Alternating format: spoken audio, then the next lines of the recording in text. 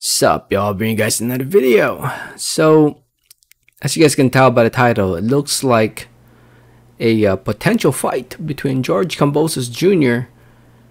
and Mr. Devin Haney is looking very unlikely. Before I get more into the video, I just want to say thank you so much for watching. Please subscribe for more boxing and please hit that like button. It helps out the video, it helps out the channel. I'd really appreciate it.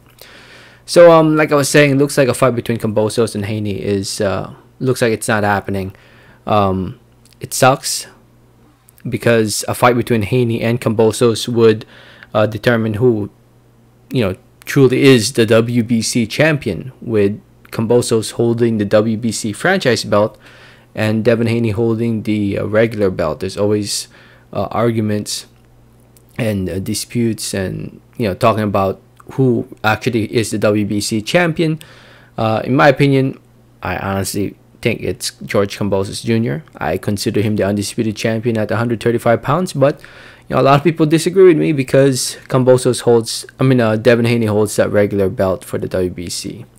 Anyway, Boxing Scene wrote the article about it, and as you guys can tell by the headline, Dibella Kambosos moved on from Haney fight, made her an offer, counter was preposterous. So if you read the article, here's what Lou Dibella said, and I quote, he said, "I made the offer first to the zone because Eddie Hearn has nothing to do with my fighter, despite the fact that since before the fight with Teofimo, he was trying to confuse people and act like he did. But I made an offer to him over a month ago. Within an hour of one another, I made the offer to both the zone and Eddie. The zone told me Eddie would counter the offer. Eddie countered the offer on January 28th with something that was beyond insulting. But I'm not going to talk about the details of our discussions because I don't believe in negotiating in the press. And I'm not going to engage in a back and forth with someone who is just bold-faced lying." And then he goes on to say, and I quote, it reads, "I made a very fair offer to Eddie, and it was countered with something ridiculous. We've moved on. Okay. And by the way, there's a lot of concern in Australia. Even though Bill and Devin keep saying they'll do whatever it takes, they made it very clear they're not yet vaccinated. There's about to be a law put into effect, potentially, in Australia where you must be boosted. Not only fully vaccinated, but boosted to go to an event. So, the reality is I made an offer weeks ago and was countered with something that was not only an unfair response, it was preposterous." Jesus, I can't read.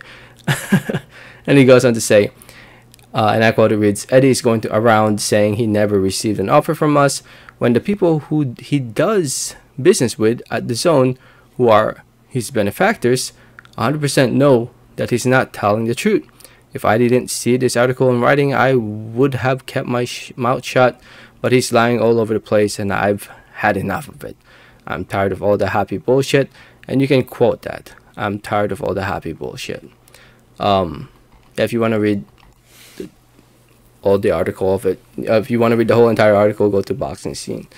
Anyway, yeah, pretty much there's been a lot of back and forth on social media.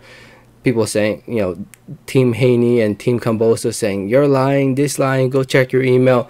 We made an offer, you guys didn't accept, you're ducking, this and that."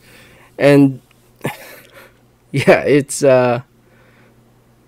honestly just ridiculous at this point. At least when it comes to Kambosos versus Haney.